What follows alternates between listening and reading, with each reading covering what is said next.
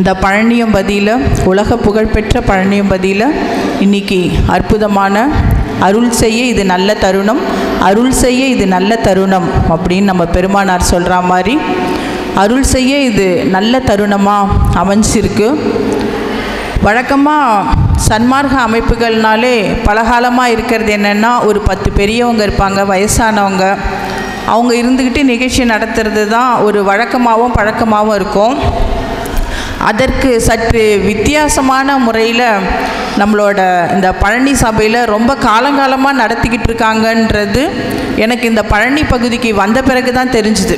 எல்லாமே பெரியவங்க இருப்பாங்க, வருவாங்க, பேசுவாங்க, சன்மார்க்கத்தை உரையாற்றல்லாம் நடக்கும், எல்லாரும் நிறைவு பண்ணி அவங்களோட சாப்பிட்டுக்குவாங்க, பிரசாதம் முடித்தோன்னே எல்லாரும் கிளம்பிடுவாங்க. இந்த பகுதிக்கு வந்த பிறகு தான் தெரிஞ்சது, இந்த சித்தநாதன் திருமண மண்டபத்தில் பல காலமாகவே பல மாணவர்களையும் அழைச்சி ஒருங்கிணைச்சு அவர்களுக்குள்ளே இருக்கிற திறமையை வெளிக்கொண்டு, ஏன்னா குழந்தைங்களுக்குள்ளே தான் பெருமானார் போகணும். ஏன்னா விதை இருக்கும் பொழுதே, விதைக்கும் பொழுதே அது ஆற்றலான விதையாக இருந்துருச்சுன்னா தான் அது நல்ல விருட்சமாக வரத்துக்கு வாய்ப்பு இருக்கும். எந்த குழந்தையும் நல்ல குழந்தை தான் மண்ணில் பிறக்கையிலே அது நல்லவனாவதும் தீயனாவதும் அன்னையின் வளர்ப்பினிலே சொல்லுவாங்க. எல்லா குழந்தையும் நல்ல குழந்தையாக தான் இருக்குது.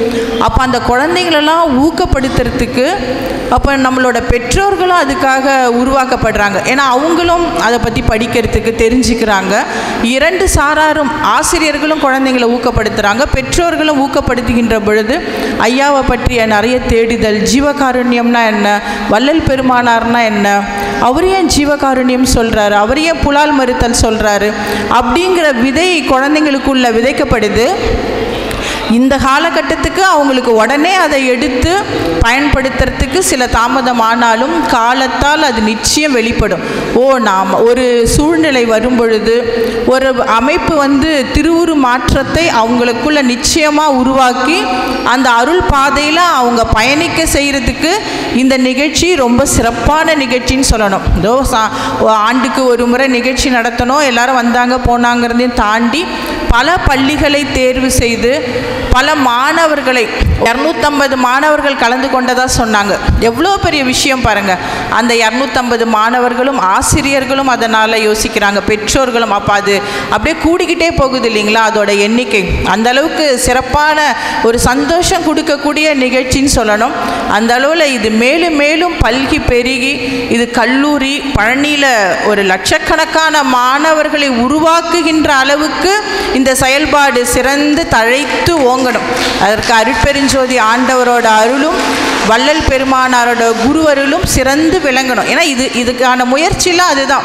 எல்லாரும் படிக்கணும், ஐயாவை எல்லாரும் எடுத்து படிக்கணும், தெரிஞ்சுக்கணும், புரிஞ்சிக்கணும் அப்படின்ட்டு ஒவ்வொரு குழந்தைகளும் பல குழந்தைகள் இதனால் உருவாகின்ற பொழுது ஒரு சிறந்த சன்மார்க்கமானது நிறைவான முறையில் தலையெடுத்து தழைத்து ஓங்கிறதுக்கு ஒரு ஆணிவேராக இந்த நிகழ்ச்சி ரொம்ப சிறப்பாக இருக்குது. இங்கே மாணவர்கள் எல்லாமே பெரு அளவில் வந்திருக்கீங்க. மாணவர்களே, பெருமானார் சன்மார்க்கத்தில் நம்ம எல்லாருக்கும் ரொம்ப அழகாக சொல்கிறது என்னென்னா, தாழும் குணம் வேணும் அப்படின்னு சொல்கிறாங்க, தன்னை மதியாது இருக்கணும்னு சொல்கிறாங்க.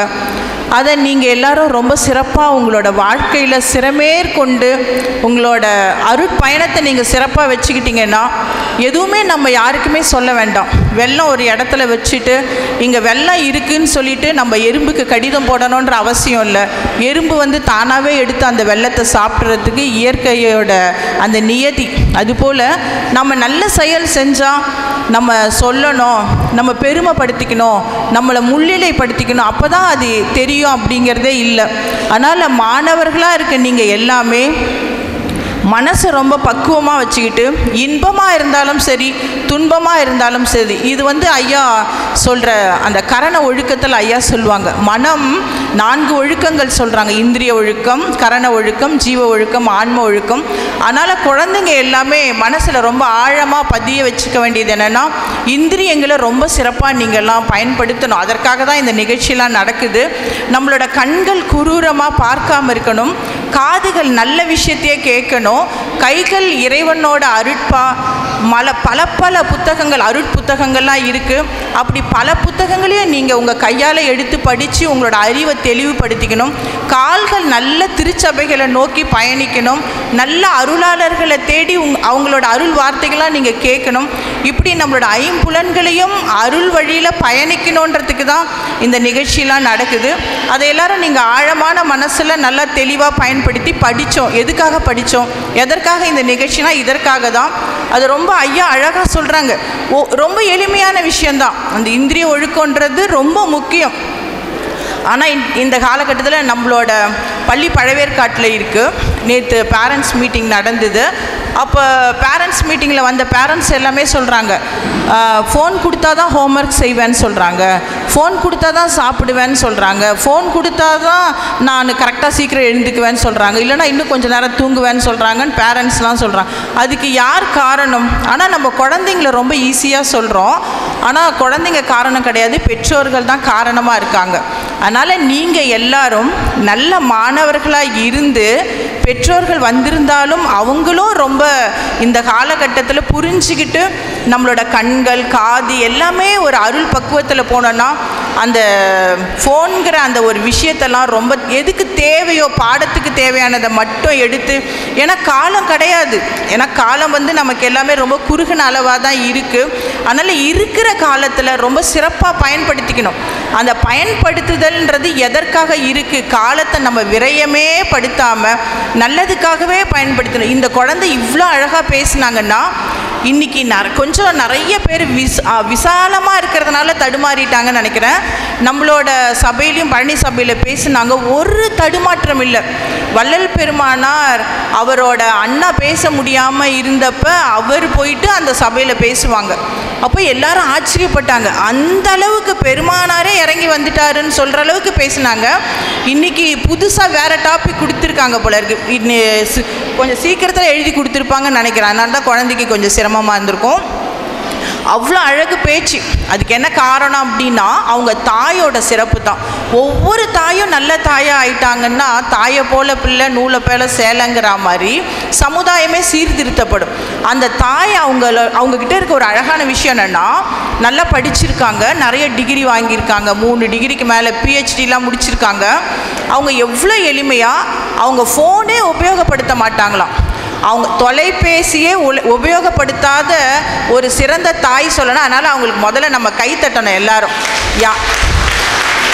அவங்க சொன்னாங்க, நான் வாட்ஸ்அப்பே யூஸ் பண்ண மாட்டேமான்னு சொல்லிட்டு. எவ்வளோ பெரிய விஷயம். வாங்கம்மா வாங்கம்மா. இவங்களோட திருமுகத்தையும் அருள் உணர்வையும் எல்லாருக்கும் நம்ம எல்லாரும் வணக்க சொல்லணும். எவ்வளோ பெரிய சிறப்பு பாருங்கள். ஒரு வாட்ஸ்அப் யூஸ் பண்ணாமல் ஒரு தொலைபேசியில் பேரண்ட்ஸ் அவ்வளோ ஸ்டேட்டஸ் போடுறாங்க. ஒரே சினிமா பாட்டு. இப்படிலாம் இருக்கும் பொழுது பிள்ளைங்கக்கிட்ட எப்படி நம்ம நல்ல ஒரு வளர்ச்சியும் சிறப்பையும் உருவாக்க முடியும்? அதனால் பெற்றோர்கள் எல்லாமே ஐயா சொன்ன இந்திரிய ஒழுக்கத்தை எல்லாம் ரொம்ப சிறப்பாக கடைபிடிக்கணும். நம்ம இந்திரிய ஒழுக்கத்தை கடைபிடிக்கும் பொழுது குழந்தைங்களும் அதுக்கான பக்குவப்பட்டிருப்பாங்க. ஏன்னா வந்திருக்க குழந்தைங்களும் அருள் குழந்தைங்க. நீங்கள் பெருமானாரை எடுத்து படிக்க ஆரம்பிச்சிட்டிங்க. என்ன சொல்கிறாங்க ஐயா? இந்திரியத்தை அவ்வளோ அழகாக வச்சுருக்கணும், கண்கள் கருணையாக இருக்கணும், எல்லாரையும் அருள் தயவோடு நோக்கணும்னு சொல்கிறாங்க. அதனால் அந்த உணர்வுகள்லாம் நீங்கள் நல்லா சிறப்பாக வளர்த்துக்கிட்டே போகணும். அதோட மனம் எதற்குமே இன்பம் துன்பம் உயர்வு தாழ்வு எதுவுமே இருக்கக்கூடாது. இன்பமாக இருந்தாலும் தேன் அடைக்குள்ளே தேன் இருந்தாலும் அதுக்கு தெரிய போகிறதில்ல. ஆஹா நான் எவ்வளோ பெரிய ஆள் தெரியுமான்னு அதுக்கு தெரிய போகிறது கிடையாது. யார் வேணாலும் எடுத்து சாப்பிட்டுக்கோங்கன்னு நினச்சிக்கோம் இல்லையா?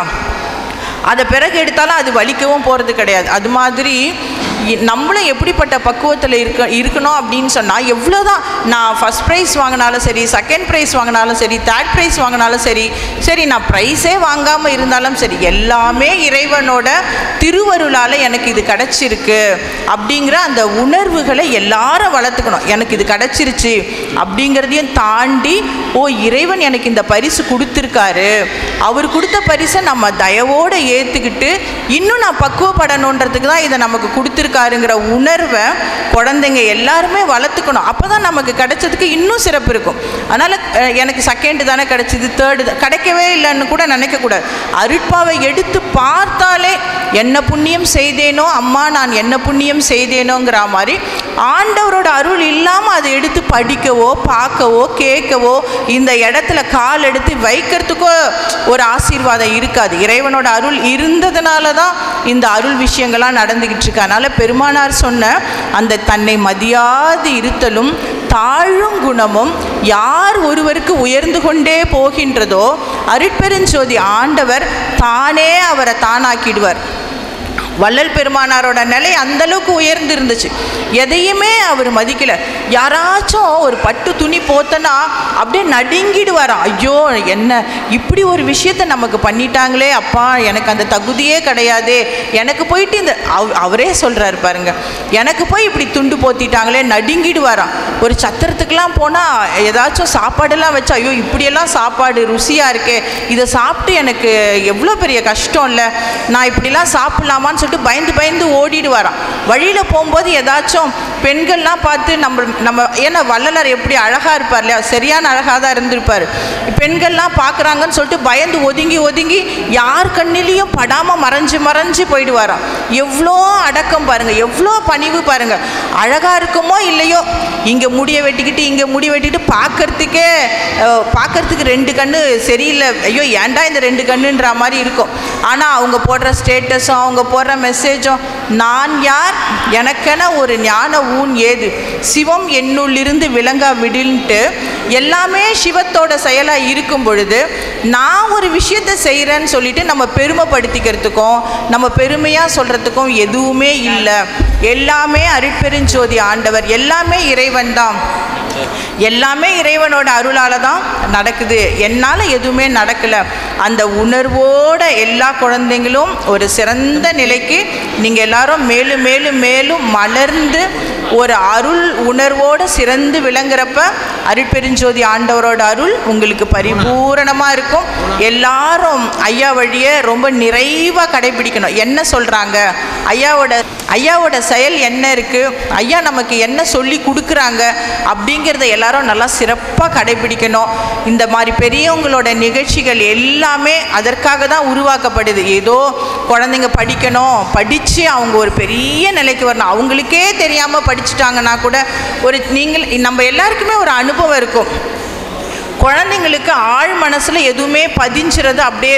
நம்ம வீட்டில் ஒரு நல்ல பாட்டு போட்டுக்கிட்டே இருந்தாங்கன்னு பாருங்களேன், கொஞ்ச நாள் அந்த குழந்தை அந்த பாட்டு கேட்டுக்கிட்டே வந்துச்சுன்னா அந்த குழந்தை கொஞ்ச நாள் அந்த பாடலை தானாகவே ஒப்பிக்க ஆரம்பிச்சிடும். அதுபோல் நீங்கள் நல்ல விஷயத்தையே காதில் கேட்டுக்கிட்டே இருந்தால் கூட நீங்கள் அதில் இருக்கணுன்றது கூட இல்லை. நம்ம போகிற இடம் வர இடம் எப்போவுமே நல்லதை கேட்டுக்கிட்டே இருந்தாலே அந்த அருள் நிலைக்கு நம்ம பெரிய பக்குவத்துக்கு போயிடுவோம். ஐயாலாம் சொன்னாங்க, ஐயா டாக்டரையாக ஒவ்வொரு வருஷமும் சொல்லிக்கிட்டே இருக்காரு, ஆனால் நாம் தான் எதையுமே மாற்றிக்க மாட்டோம். அப்படின்னா குற்றவாளி பாவி என்று யாரும் இல்லை உலகிலே, குறைகளுக்கு காரணமோ பழைய சமுதாயம் அப்படின்னு சொல்லிட்டு மகரிஷி ஐயா சொல்லுவாங்க. அந்த மாதிரி எல்லாரும் நல்லவங்க தான், எல்லா குழந்தையும் நல்ல குழந்தை தான். ஆனால் சூழ்நிலை அந்த குழந்தைக்கு எல்லாத்தையுமே கையில் எடுத்து வந்து கொடுக்கும் பொழுது அந்த குழந்தை என்ன செய்யும்? ஆனால் சுற்றி இருக்க பெற்றோர்கள் பெரியவர்கள் எல்லாமே வாங்க, நல்லது நிறைய இருக்குது, அனுபவிக்கலாம், இதில் எவ்வளோ ஆனந்தம் இருக்குது அப்படின்னு சொல்லிட்டு எடுத்து கொடுத்துட்டோம். ஒரு குழந்தைகிட்ட ரொம்ப சொல்கிறோம், இதை செய்யாத செய்யாத செய்யாதன்னு சொல்கிறோம், ஆனால் எதை செய்யணும்னு நம்ம யாருமே சொல்லி கொடுக்கறதில்ல. ஒரு கார்ட்டூன் தொடர்ந்து குழந்தைங்க பார்க்குறாங்க அப்படின்னு வருத்தப்படுறோம், ஆனால் அதுக்காக அவங்க எவ்வளோ முயற்சி எடுக்கிறாங்க. நம்ம குழந்தைங்களுக்காக நம்ம என்ன முயற்சி எடுத்தோம்? ஆனால் அந்த முயற்சியாக தான் இந்த நிகழ்ச்சி அடைஞ்சிருக்கு. இந்த நிகழ்ச்சி போல் இது மலர்ந்து மலர்ந்து மலர்ந்து ஒரு அற்புதமான அருள் மனத்தை இந்த பழனிக்கும் இருக்கணும். இப்போ இந்த மாடல் தான் எடுத்துக்கிட்டு நம்மளோட தஞ்சாவூரில் கூட இப்போ ஒரு நிகழ்ச்சி நடந்தது, பல்கலைக்கழகம் அளவில் நடந்துச்சு. அதை பல கல்லூரி மாணவர்கள் கலந்துக்கிட்டாங்க, ஒரு ஆயிரக்கணக்கான மாணவர்கள் கலந்துக்கிட்டு ரொம்ப சிறப்பான முறையில் சொற்பொழிவுலாம் பண்ணாங்க. அதனால் அது மாதிரி இன்னும் நிறைய உலகளவில் இந்த நல்ல நிகழ்ச்சிலாம் நடக்கணும். அதற்கு இவங்க பல வருடமாக செஞ்சுக்கிட்டு இருக்க நிகழ்ச்சி தான். ஏன்னா ஒரு சின்னது அப்படியே மலர்ந்து மலர்ந்து அது ஒரு காலத்தில் ஒரு பெரிய நிலைக்கு வரும். அந்த நிலை தான் இப்போ வந்திருக்கு. அருள் நாள் இந்த நாளாக தான் இருக்கும். அதனால் இந்த அளவுக்கு சிறப்பான முறையில் ஏற்பாடு பண்ணி இவ்வளோ அழகாக எல்லாரையும் ஒருங்கிணைச்சு ஒரு அற்புதமான ஒரு மண்டபத்தில் ரொம்ப தூய்மையாகவும் பரிசுத்தமாகவும் அழகாகவும் அமைஞ்சிருக்க மண்டபத்தில் நம்மளை எல்லாரையும் வர வச்சு இந்த நிகழ்ச்சி நடத்துகிற இந்த சபையை சார்ந்த அருளாளர்கள், நம்மளோட காட்டுத்துறையெல்லாம் ரொம்ப சிறப்பான சொற்பொழிவாளர், சிறந்த முறையில் தொடர்ந்து நிறைவாக அன்னதானம் பண்ணிகிட்ருக்காங்க. சண்முகமையா இதை எல்லாத்தையும் எப்படி ஒருங்கிணைக்கணுன்ற பெரிய முயற்சியோடு செஞ்சுக்கிட்டு இருக்காங்க. தலைவர் ஐயா, பொருளாளர் எல்லாமே ஐயா சொன்ன மாதிரி அவங்களோட காலம் நேரம் எல்லாத்தையும் நமக்கு நேரம் இருக்கிறது சிறப்பாக பயன்படுத்திக்கிட்டு இருக்காங்க. எல்லாரும் ஐயாவோட ஜீவகாருண்ய வழியை படித்த குழந்தைங்க எல்லாமே படிக்கிறது ராமாயணம், இடிக்கிறது பெருமாள் கோயில்னு இல்லாமல் ஐயாவை எடுத்து படிச்சிட்டோம். என்ன சொல்லியிருக்காரு, அதற்குள்ளே என்ன அர்த்தம் இருக்குது, நம்ம இன்னும் ஆழமாக போகணும், ஐயாவை நிறைய தெரிஞ்சுக்கணும், புரிஞ்சுக்கணும். அந்த அருள் உணர்வில் நனைஞ்சி அருள் பரிபூரண ஆத்மாவாக நான் மலரணும் அப்படிங்கிற உணர்வோடு நீங்கள்லாம் மலரணுன்றது தான் எல்லா பெரியவங்களோட நோக்கம். அந்த காலம் வெகு வெகு வெகு வெகு விரைவில் பக்கத்தில் இருக்குது. எல்லாரும் சிறப்பாக பயன்படுத்திக்கணும். ரொம்ப நன்றி. பெருமானார் சொன்ன ஜாதியும் மதமும் சமயமும் பொய்யன ஆதியில் உணர்த்தி அருட்பெரும் ஜோதி அப்படிங்கிற மாதிரி அம்மாலாம் வந்திருக்காங்க. பார்க்குறதுக்கே ரொம்ப சந்தோஷமாக மகிழ்ச்சியாக இருக்குது. ரொம்ப சந்தோஷம்மா, ரொம்ப நன்றி. வள்ளல் பெருமானாரோட எல்லா ஆசீர்வாதமும் எல்லாருக்கும் சிறப்பாக இருக்கும். வந்த எல்லாருக்கும் நிறைவான நன்றி சொல்லிக்கிறோம். அருட்பெருஞ்சோதி அருட்பெருஞ்சோதி தனிப்பெரும் கருணை அருட்பெரும். வள்ளல் பெருமான் அவர்கள்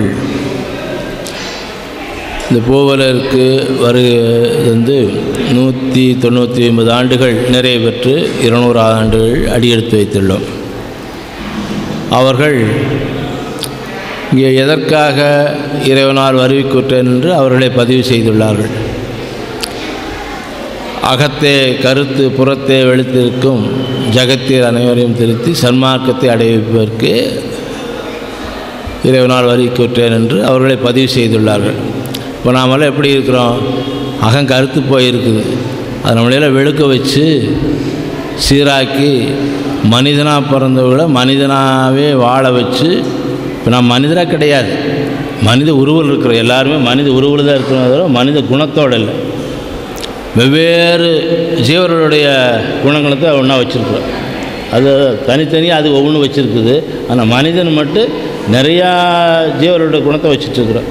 அந்த குணத்தை பூரா நீக்கி இவனை முதல்ல மனிதனாக்கி, மனிதனை புனிதனாக்கி, புனிதனை தேவனாக்கி, தேவனை தெய்வ நிலைக்கு உயர்த்தற்காகவே வள்ளல் பெருமான் வர வச்சாங்க அருட்பெருஞ்சோதி ஆண்டவங்க. அதை அவங்க நடத்தி காமிச்சு நமக்கு முன்னுதாரணமாக வாழ்ந்து அவர்களே அந்த வாழ்வை எடுத்து நடத்தி காமிச்சு வாழ்ந்து நமக்கு அருட்பாவை தந்தார்கள். மிக எளிய முறையிலே பாமரரும் தெரிந்து அந்த இறைநிலை அனுபவத்துக்கு வர முடியும், வர வேண்டும் என்கின்ற வீரிய நோக்கத்தில் நமக்கு அருட்பாவை 6000 பாடல்கள், உரைநடை, மனுமுறை கண்ட வாசகம் எல்லாம் கொடுத்துருக்கார்கள். நம்ம எல்லாம் 6000 பாடல் கற்றுக்கணுங்கிறதால ஒன்றும் அவசியம் இல்லை. ஒரு பாடல் 2 பாடல் கற்றுக்கிட்டு அதுக்கு வாழணும். அதில் விஷயமே என்னென்னு சொன்னால் கற்றுக்கிறதுல ஒன்றுமே இல்லை, வாழணும். வள்ளல் பெருமான் கொடுத்துருக்கிற அத்தனை கருத்துக்களும் வாழ்வியல் தத்துவம். எப்படி வாழ்ந்தோம்னா இறைநிலை அனுபவத்தை பெற முடியும், இறைவனடி சேர முடியும் என்கிறத ரொம்ப எளிமையாக அதுக்கு 2 வழியை சொல்லிக்கிறாங்க. சத்விசாரம், பரோபகாரம்.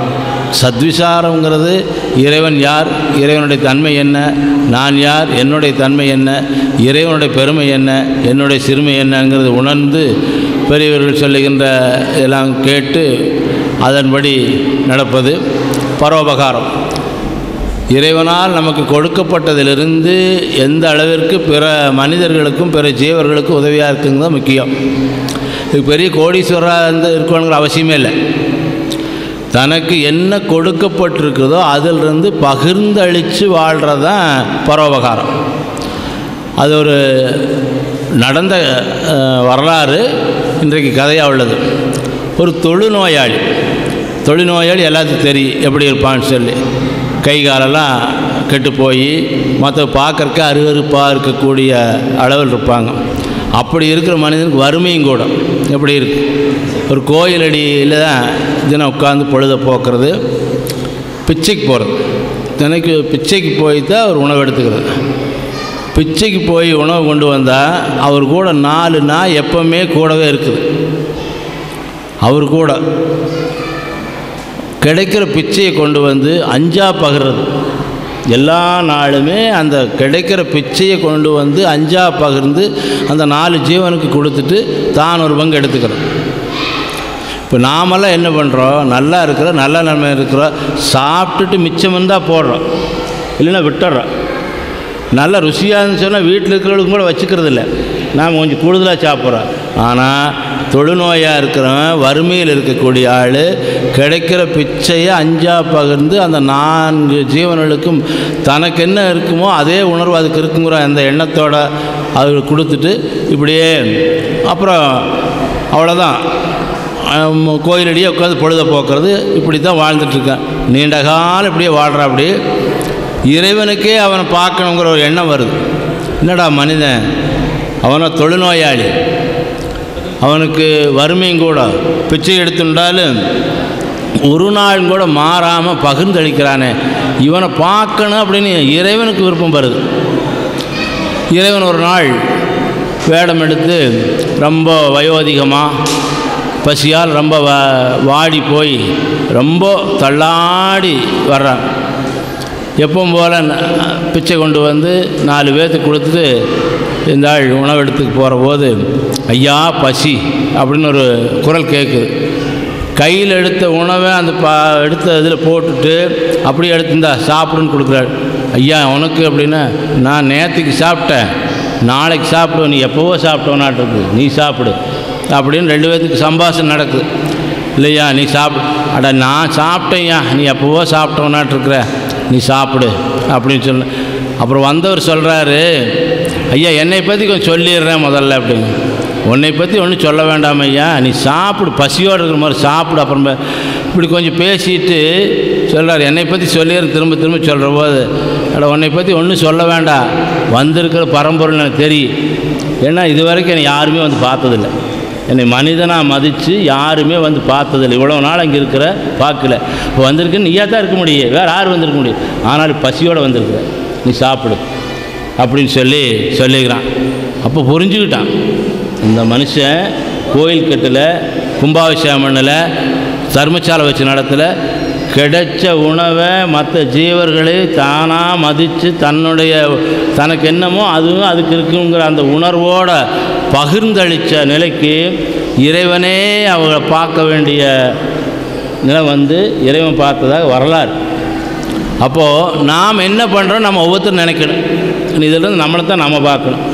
நமக்கு இறைவன் என்ன கொடுத்துருக்குறான், நமக்கு எப்படி ஆரோக்கியம் கொடுத்துருக்குறான், நம்மளை எப்படி வாழ வச்சுட்ருக்குறான், நமக்கு எப்படி அறிவை கொடுத்துருக்குறான், என்ன பொருளை கொடுத்துருக்கான், இதையெல்லாம் பார்த்து அதுக்கேற்ப நமக்கு கொடுக்கப்பட்டதிலிருந்து பகிர்ந்தளித்து பழகணும்னு சொன்னால் அந்த நிலையை உறுதியாக சத்தியமாக வள்ளல் பெருமான் சொன்ன நிலை, சத்தியம் சொல்லித்தான் சொல்கிறாங்க, சும்மா சொல்கிறதால சத்தியமாக அதை அடைய முடியும். அடைவதற்கான வழியை வள்ளல் பெருமான் அவர்கள் எளிமையாக கொடுத்திருக்கிறார்கள். இந்த நிலையை நாம் எல்லோரும் நம்மளுடைய நிலையை நாமே உணர்ந்து அந்த நிலைக்கு நம்மளை தயார்படுத்தி வாழ வேண்டும் என்ற நேரத்தில் கேட்டுக்கொண்டு இந்த வாய்ப்பை நல்கிய இந்த சன்மார்க்க சங்கத்தினுடைய நிர்வாகிகளுக்கும் குறிப்பாக ஆசிரியர் சண்முகம் ஐயா அவர்கள் பல முறை சந்தித்து பேசியிருக்கார்கள். அவர்கள் மிக சிறப்பாக செயல்பட்டு கொண்டு இந்த விழாவை ஏற்பாடு செய்தார்கள். அவருக்கும் நன்றியை கூறி நிறைவு செய்கின்றோம். நன்றி, வணக்கம். அருட்பெருஞ்சோதி அருட்பெருஞ்சோதி தனிப்பெருங்கருணை அருட்பெருஞ்சோதி. அன்பே சிவம். தான் படிக்கின்ற பள்ளிக்கும் கற்றுக் கொடுக்கின்ற ஆசிரியர் பெருமக்களுக்கும் தன்னை பெற்ற தாய் தந்தையருக்கும் பெருமை சேர்க்கிற வகையிலே இந்த சங்கத்தார் நடத்துகிற போட்டிகளிலெல்லாம் கலந்து கொண்டு பரிசு பெற்று பெருமை சேர்த்து கொண்டிருக்கிற மாணவ செல்வங்களே,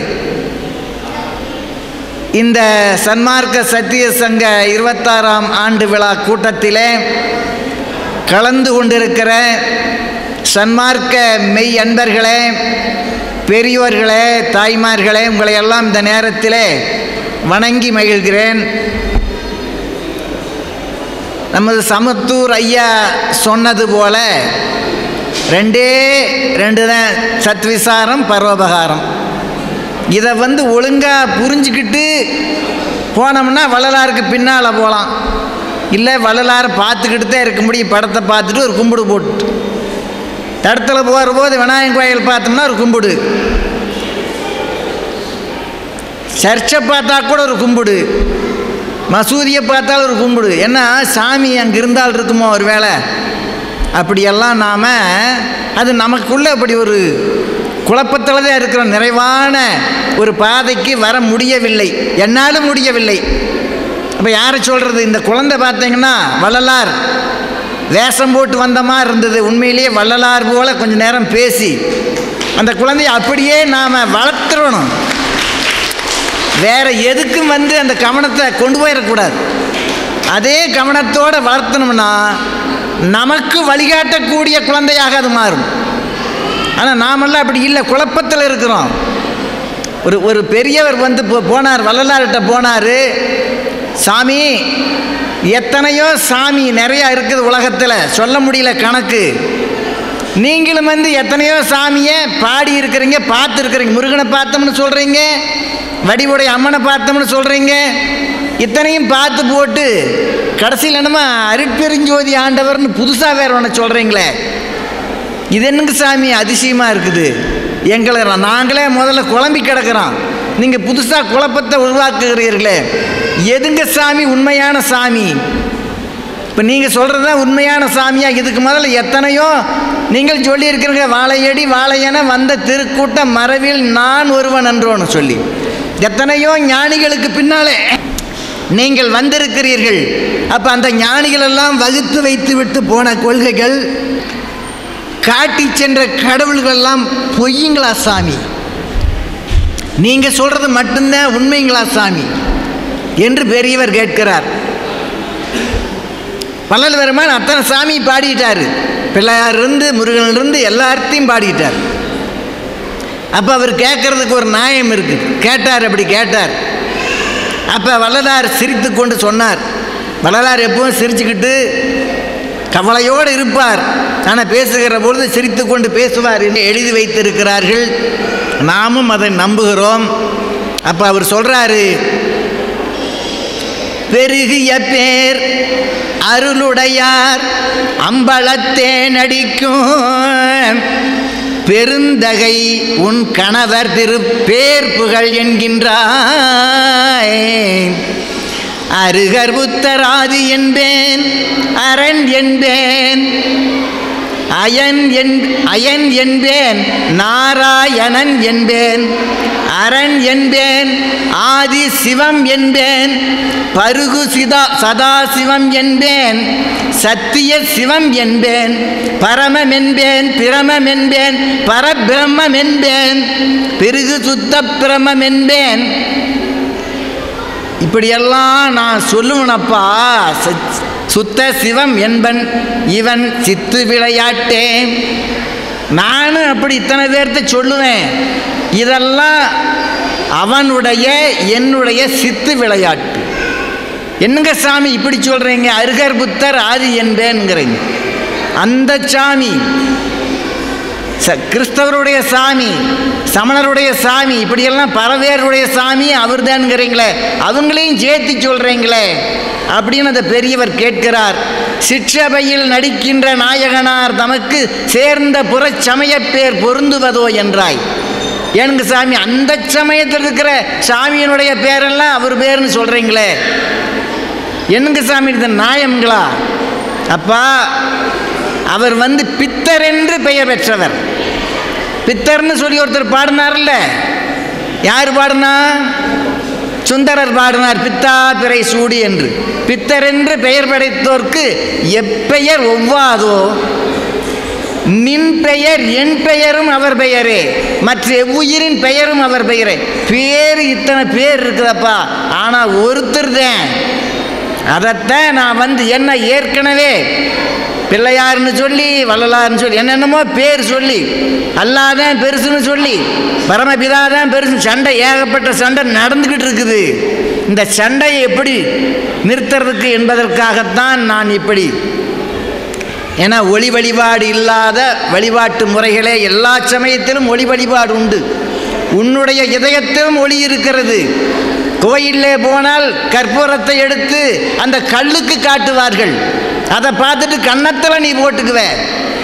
ஆனால் உன்னோட உள்ளத்திலேயே அந்த ஜோதி இருக்கிறது என்பதை நீ உணர வேண்டும். உணர்ந்தால் உனக்கு அவன் ஜோதி வடிவாக தோணுவான் என்று சொல்லி அவருக்கு விளக்கமாக சொன்னார். ஓஹோ சாமி அப்படிங்களா என்று சொல்லிவிட்டு அந்த பெரியவர் போனார். போகிற போது வழியில் ஒருவர் வந்து கேட்கிறார், என்ன பேசுனீங்க வள்ளலார்? அவர்கிட்ட அன்றைக்கி பேசி எல்லாம் புரிஞ்சுக்கிட்டேனப்பா. என்னத்தை தான் புரிஞ்சுக்கிட்டீங்க? எங்களுக்கு ஒன்றுமே புரிய மாட்டேங்க. 6000 பாட்டை வேறு பாடி வச்சிருக்கிறார். எங்களுக்கு ஒரு 5-6 பாட்டு தான் தெரியும். அதுன்னு நான் சும்மா பாடுறதுக்கு தான். வாடிப்பட்டி ஐயா சும்மா தூள் கிளப்புறார் பாட்டு. ஆனால் வள்ளலார் பார்த்தாரான்னா தெரியல, நான் பார்க்கல கண்டிப்பாக. என்னம்மா சொல்லிக்கிட்டு இருக்கிறோம். அப்போ அவர் சொன்னார், நான் என்ன புரிஞ்சுக்கிட்டேன் தெரியுமா? அவங்க புரிஞ்சுக்கிட்டேன்னு தான் சொல்ல முடியும். நான் என்ன புரிஞ்சுக்கிட்டேன் தெரியுமா? சூரியன் வருவது யாராலே, சந்திரன் தெரிவது எவராலே, காரிருள் வானில் மின்மினி போல் கண்ணில் படுவன அவையென்ன, பேரிடி மின்னல் எதனாலே, பெருமழை பெய்வதும் எவராலே, யார் இதற்கெல்லாம் அதிகாரி, அதை நாம் எண்ணிட வேண்டாவோ. அல்லாஹ் என்பார் சில பேர்கள், அறநெறி என்பார் சில பேர்கள், வல்லான் அவன் பரமண்டலத்தில் வாழும் தந்தை என்பார்கள். எல்லாம் இப்படி பல பேசும், ஏதோ ஒரு பொருள் இருக்கிறது என்பதை நான் புரிந்து கொண்டேன்.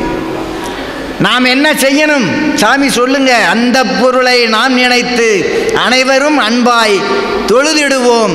எந்தப்படியாய் எவர் அதனை எப்படி தொழுதால் நமக்கென்ன? நிந்தை பிறரை பேசாமல், நினைவிலும் கெடுதல் செய்யாமல், வந்திப்போம் அதை வணங்கிடுவோம், வாழ்வோம் சுகமாய் வாழ்ந்திடுவோம் என்று நான் புரிந்து கொண்டதை உனக்கு சொல்லுகிறேன் தம்பி. நீ எப்படி புரிஞ்சுக்கிட்டியா? அப்படி நடந்துக்கன்னு சொன்னார். நாம் இந்த கூட்டத்தில் இருக்கிற நாம் எல்லாரும் எனத்தை புரிஞ்சுக்கிட்டு வந்து உட்கார்ந்துருக்கோமே தெரியாது. நம்ம மருத்துவர் ஐயா தெளிவாக ஒவ்வொரு ஆண்டும் சொல்கிறாரு. இன்னும் நம்ம தெளிவுக்கு வர முடிய மாட்டேங்குது. காரணம், நம்ம இந்த சமுதாயத்தில் அப்படிப்பட்ட சூழலில் வாழ்ந்து கொண்டிருக்கிறோம். எனவே இன்று பழனி சமரச சுத்த சன்மார்க்க சத்திய சங்கத்தினுடைய 26ஆம் ஆண்டு விழாவிலே கலந்து கொண்டிருக்கிற நாம் ஒரு தெளிவுக்கு வருவோம். அந்த தெளிவை நமக்கு கொடுத்து கொண்டிருக்கிற பழனி சமரச சுத்த சன்மார்க்க சத்திய சங்கத்தையும் வாழ்த்துகிறேன். இங்கு வந்திருக்கிற அனைவரையும் வாழ்த்துகிறேன். எந்தப்படியா எவர் அதனை எப்படி தொழுதால் நமக்கென்ன? நிந்தை பிறரை பேசாமல், நினைவிலும் கெடுதல் செய்யாமல். நாம் ஒருத்தருக்கு உபகாரம் செய்ய சத்விசாரம் பரோபகாரம்னு சொன்னாங்க சாமி. நாம் ஒருத்தருக்கு உபகாரம் செய்யாட்டியும் பரவாயில்ல, நிந்தை பிறரை பேசாமல், நினைவிலும் கெடுதல் செய்யாமல் இருந்தாலே நம் உள்ளத்திலே இறைவன் தோன்றுவார். அதை நாம் தரிசிப்போம் என்று சொல்லிக்கொண்டு வாய்ப்பளித்த அனைவருக்கும் நன்றி கூறி விடைபெறுகிறேன். அன்பே சிவம்.